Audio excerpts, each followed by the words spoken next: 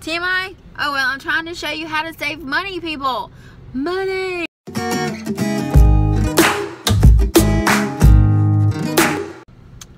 Alright, we're out and about shopping. Not really shopping, getting some stuff done actually. And while I was just sitting here waiting on the hubs in the phone store, I was going to go over some how to save money. When you go to places like Victoria's Secret or Bath and Body Works, they're actually affiliated together. So, which credit cards are a bad thing, but if you have a Victoria's Secret card, you can use it at Bath and Body Works. Did you know that? Anyway, but don't though. Credit cards are bad. But they're affiliated together. That's what I was trying to say. So if you actually go in, they ask normally for your email address. Yes, they can send you spam. Bath and Body Works, you can probably get 1 email a day. Victoria's Secret, I think I got something maybe once a week. But you can set up your folder to, as soon as you get one, just have it automatically go into the spam folder, or have it automatically go to the trash folder, or whatever else. So that way it saves you time, but then you're also getting the perks for giving them your email address. They will send you coupons like this constantly. These are expired, so I don't mind showing you like the codes and stuff. But they normally always have a 20% off coupon, a freebie, and then something that's like $6. And those body creams are up to about $13.50, $14. So it's not really a freebie, but it's only paying about half. And then the 20% off I normally give away because I actually don't use it. Normally I only go to these stores when I have these coupons.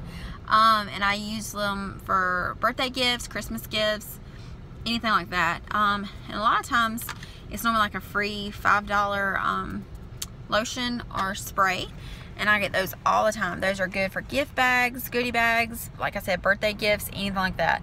And sometimes if you get a big enough stockpile, people actually sell them on yard sale sites with Facebook, so you can make money there as well, just saying.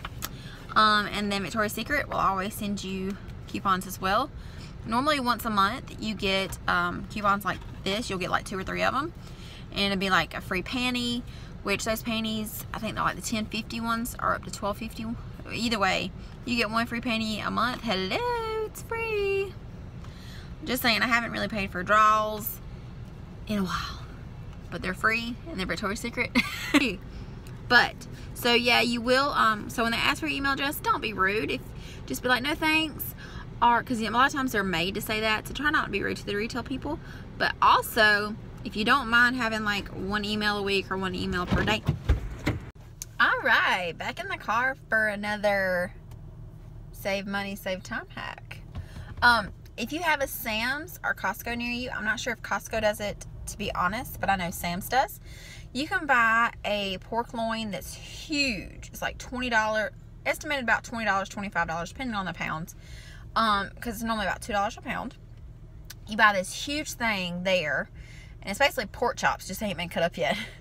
You ask them to cut it up for you. You're getting 20, like, huge, like, it's massive. You getting, for $20, you're getting enough pork chops for like a month.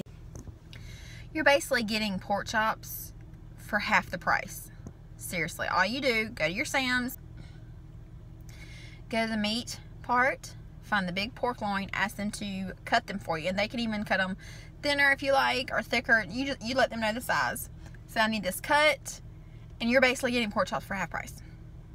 Not even lying. Check it out.